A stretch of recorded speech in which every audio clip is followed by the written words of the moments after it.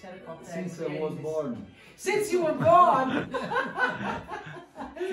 An art that was passed down from generation to generation? Yes, yes. We have an old family tradition that dates back to the 18th century.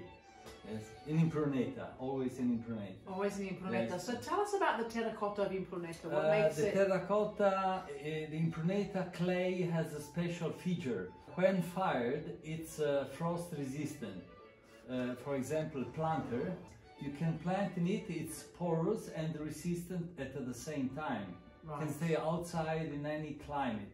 And so that's why you find this type of terracotta even on the tiling of rooftops, yes, because it doesn't crack with it the doesn't freeze. crack. And tell us a little bit about your art. It's my job. For me, it's normal. Everything I do it seems me normal. Yes. People appreciate, but for me, it's something that I do every day. And, I also for the kitchen, for the casseroles to put on the flame, and some artistic reproduction of Della Robbia, for example. Oh. We receive a project from designers and they realize for different use.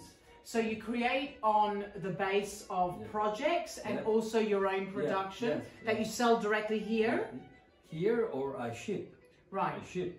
For example, I have a good customer in New Jersey. We have a collaboration since many years, and he has his own designers. He sent me the drawing, the project, and I realize in exclusive for him the production. So is this where it starts? This is the wheel. I mainly work on the wheel, but I can work also with the molds. The wheel, is it something that you saw your father, your grandfather I do? learned from my father. I learned, yes, from my father when I was a child.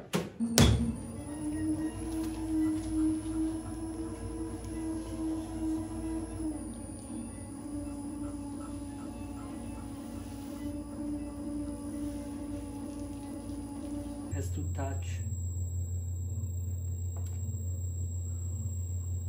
And that's the only indication you have. Everything else you're doing Yes, by eyes. an order for a special customer. That's the Impruneta clay that we call galestro. Everything is waiting for the next firing. All these are the American design. We had an old wood kiln in the past time. Now all is fired with gas. Starting to load the kiln for the next firing.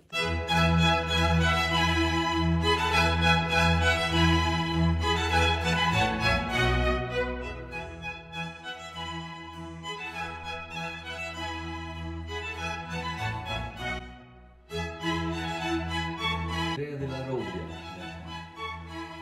And that one is a part of a big panel that's located in the cloister of Santa Croce in Florence. Joe, you can really produce anything in terracotta. Yeah, almost. That's very different.